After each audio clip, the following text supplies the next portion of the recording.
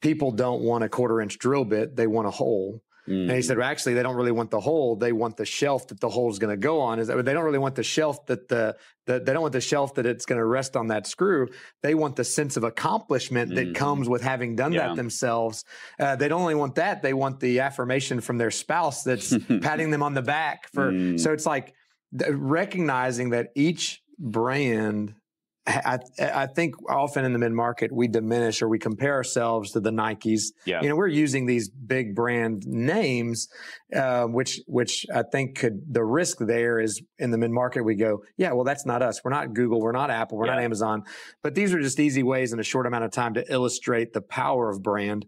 Every brand, every company has the ability to make that emotional connection to help people matter and belong or to feel some sense of safety and security. Yeah. So I think when at some point we have more conversation around that, teasing that out of what is it that your entity is delivering that helps people feel that sense of connection, mattering, belonging, security, safety.